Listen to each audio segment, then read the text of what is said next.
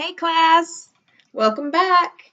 All right, so we're going to continue on with our new text set of historical fiction. Yesterday we read uh, Baseball Saved Us, and we're going to go on and start our next book, which is called The Bracelet. Okay, this is The Bracelet by Hoshiko Uchida, and the illustrations are by Joanna Yardley. Okay, and so like I said yesterday, we've already read a book about a boy who was sent to an internment camp during World War II. This book, The Bracelet, by Yoshiko Uchida, is about a girl during the Japanese internment. And if you remember yesterday's story, an internment camp is where families and people are taken kind of like, they were prisoners for an amount of time. So it could be stressful for families, it could be sad, most definitely a challenge for anyone that is put into that type of situation. Okay, so this is going to be another story that's similar.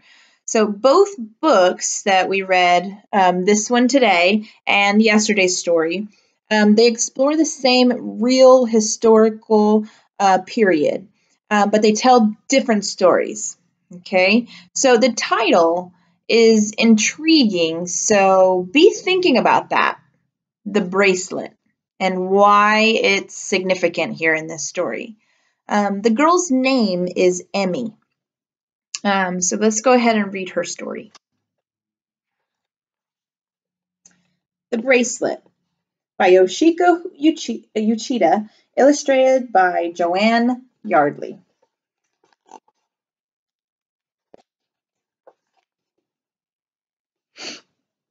Here's the first picture.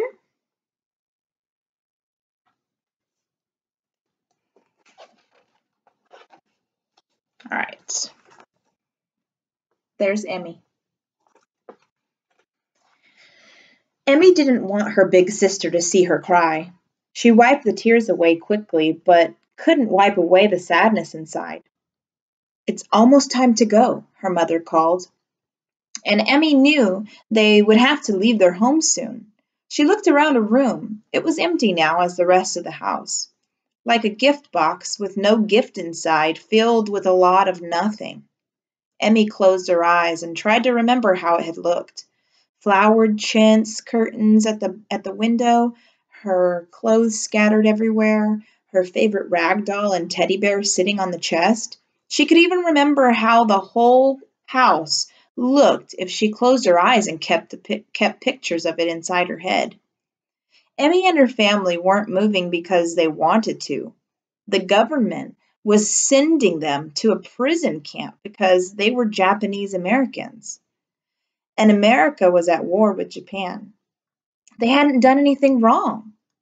They were being treated like the enemy just because they looked like the enemy. The FBI had sent Papa to a prisoner of war camp in Montana just because he worked for a Japanese company. It was crazy, Emmy thought. They loved America, but America didn't love them back, and it didn't want to trust them.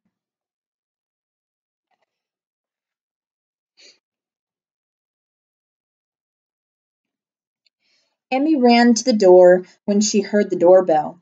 Maybe she thought a messenger from the government would be standing there, tall and proper and buttoned into a uniform. Maybe he would tell them that it was all a mistake and that they didn't have to go to a camp after all.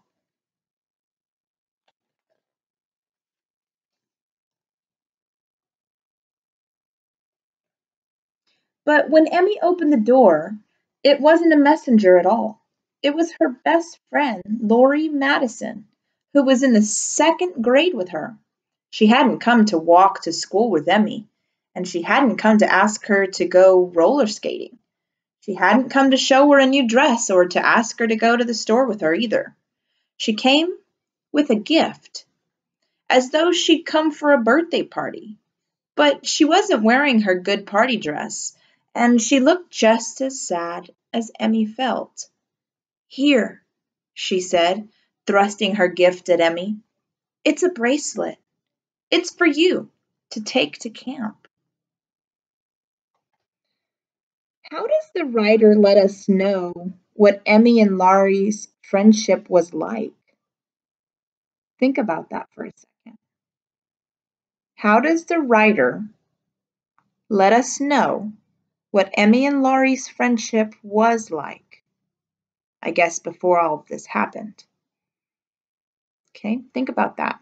You'll get a chance to write your answer or type your answer into the document on Google Classroom here in a little bit. Okay. All right, I'm going to keep on moving forward.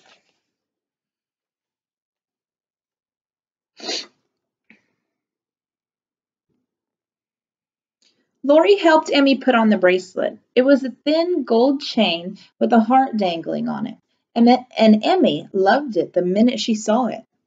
I'll never ever take it off, Emmy promised, not even when I take a shower. Laurie gave Emmy a hug. Well, goodbye then, she said. Come back soon. I will, Emmy answered, but she really didn't know if she'd ever come back to Berkeley. Maybe she would never see Laurie again. She watched as Laurie walked down the block, turning and waving and walking backwards until she got to the corner. Emmy couldn't bear to watch anymore, and she slammed the door shut.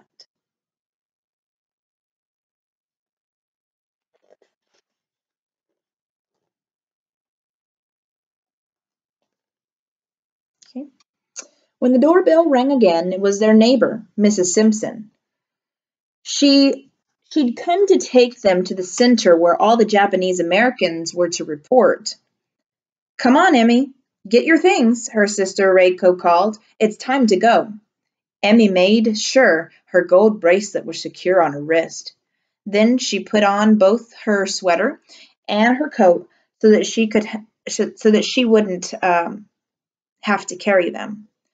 They could take only what they could carry, and her 2 suitcases were already full. Each family had a number now, and Emmy put tags with their numbers 13453 on her 2 suitcases. Mama took a last look around the house, going from room to room. Emmy followed her, trying to remember how each one had looked when they were filled with furniture and rugs and pictures and books. They went out for a last look at the garden Papa loved. If he were here now, Emmy knew he would pick one of the prettiest carnations and bring it inside. This is for you, Mama, he would say, and Mama would smile and put it in her best crystal vase. But now the garden looked shabby and bare. Papa was gone and Mama was too busy to care for it. It looked the way Emmy felt, lonely and abandoned.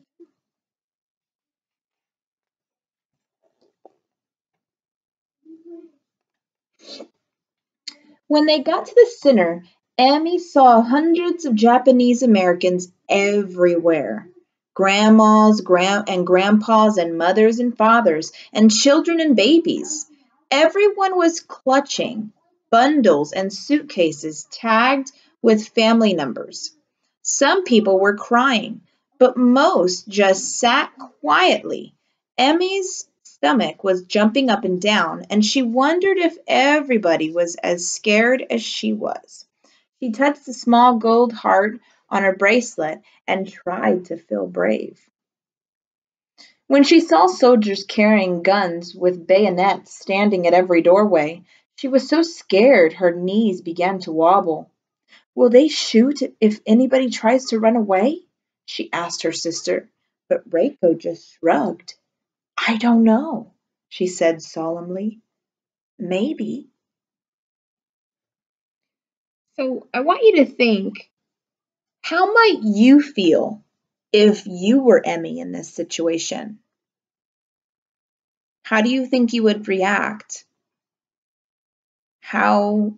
What would be some of the feelings that you might be going through if you literally had to leave your home, leave everything that you know behind, the people that you love, like your neighbors, your friends, and you were taken to a place like this,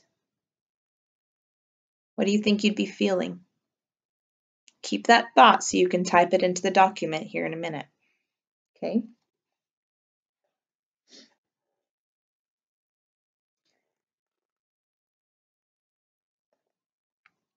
Soon it was time for everyone to board the buses lined up at the curb. They would take them to Tanforan racetracks, which the army had turned into a prison camp. As the bus started down the street she knew so well, Emmy Emmy kept her eyes on the window. They passed the Cato grocery store, where Mama used to buy bean curd cakes and pickled radishes. The windows were boarded up now, but Emmy saw a sign still hanging on the door. It said, "We are loyal Americans." I am, too, Emmy thought. We all are. But the army didn't seem to think so.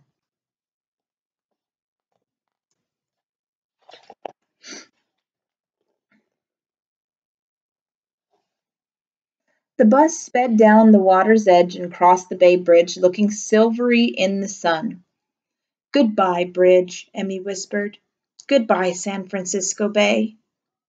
Goodbye, seagulls." Emmy glanced at her sister sitting next to her and could tell she was trying hard not to cry. "Stupid army," Reiko was muttering. "Stupid war." And then they were at the Tanforan racetracks. There was a barbed wire fence all around it and guard towers at each corner. Armed guards swung open the gates to let the buses in and then closed them so no one could get out. They were locked in. Wow.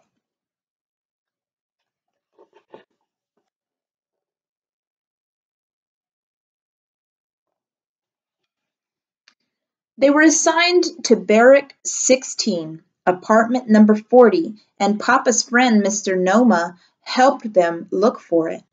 It wasn't among the mass of army barracks buildings around the racetrack or in the infield. In fact, it wasn't a barrack at all. It was a long stable where horses had lived, and each stall had a number on it. "Well, here it is," Mr. Norma said as he came to a stall marked number 40. "This is your apartment." Emmy and Reiko peered inside. "Gosh, Mama, it's filthy."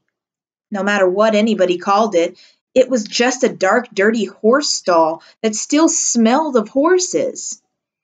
And the linoleum laid over the dirt was littered with wood shavings, nails, dust, and dead bugs. There was nothing in the stall except 3 folded army cots lying on the floor. Mama tried to cheer them up. "I'll have Mrs. Simpson send us some material for curtains," she said. "It will look better when we fix it up." But Emmy could tell Mama felt just as bad as she did, and no one could think of anything more to say. Mr. Noma went to get mattresses for them. "I'd better hurry before they're all gone," he said. He rushed off because he didn't want to see Emmy's mother cry. But she didn't cry. She just went out to borrow a broom and swept out the dust and dirt and bugs. Do you think Emmy's mother was scared too? What does the author tell us about Mama's personality here? Think about that. So you're going to let me know in a little bit when you type it in, you know, if you think Emmy's mama was scared, and if so, kind of explain that for me. Okay? All right. What's the next? Okay. It was just after Emmy and Reiko had set up the army cots that she noticed. "My bracelet's gone!" Emmy screamed. "I've lost my bracelet!" Emmy looked in every corner of their stall and along the ramp that led to their stable. Mama and Reiko helped her, but no one could find it. It was getting dark, but Mama got out her flashlight and they walked back along the racetrack, retracing every step they'd taken. The track was muddy and full of puddles. The rain had left the day before. They looked and looked, but they couldn't find Emmy's bracelet anywhere. Yikes. Here's the next one. Okay. It was time now to have supper at the grand stand. Emmy stood with Mama and Reiko at the end of a long weaving line, each of them clutching a plate and a fork. But all she could think of was her bracelet. Already she'd lost the one thing that would help her remember her best friend. Emmy wanted to cry.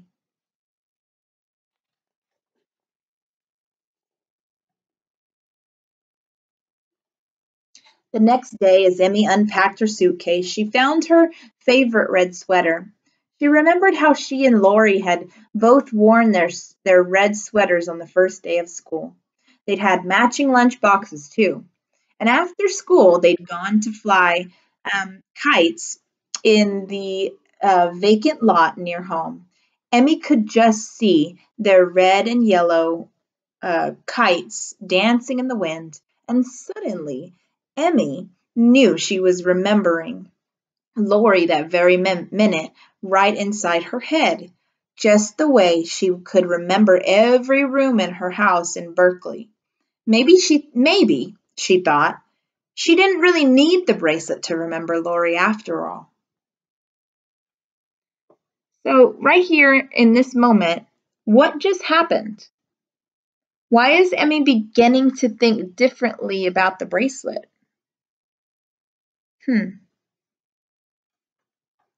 Gotta let me know when you type it in that document. What happened and why is Emmy beginning to think differently about the bracelet and about the fact that she lost it?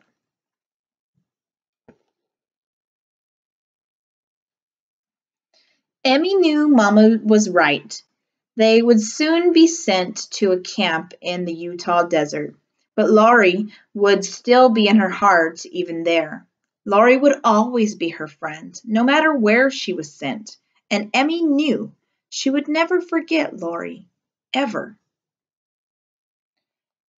So, what do you think of this ending? Is Emmy still sad about losing the bracelet? Let me know what you think. That was a super sweet story. Definitely sad.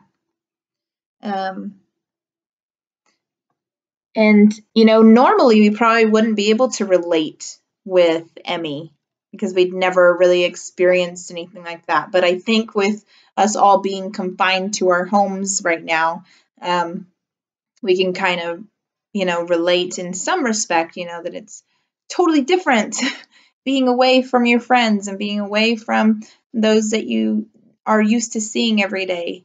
It can be very sad. So this was a good story. So sweet. All right, so you have your document on Google Classroom that I need you to access now. And I'll have those questions typed in there just like yesterday. Go ahead and type your answers for each one of those. And your written response today, I'm going to have you focus on both of these stories. Okay, and so as you're focusing on yesterday's baseball saved us and today's the bracelet, both of these were historical fiction stories about the same event in history. So what did you notice about these stories? How are they alike? How are they different? Okay, so on your document that I'm going to have you access here in a minute, I want you to, down at the bottom, once you answer those like 3 or 4 questions that I have for you, I'm going to create a little box that has the bracelet on one side and baseball saved us, kind of like a T-chart, okay? And I want you to write sentences explaining what this story was like and what this story was like. How are they similar? How are they different? Like an example could say, this story is about how discrimination feels. This story is about how it feels to lose what you love. Okay, so kind of give me at least 2 or 3 sentences explaining the similarities and differences of these two stories. Okay, and that would be our assignment for today. All right, you guys, thank you so much for joining in with me on our second day. I'm sure you're doing a great job at home with all of your activities, all of your work. If you need anything from me, let me know. I love you all. I miss you all, and I will see you again tomorrow. Bye, guys.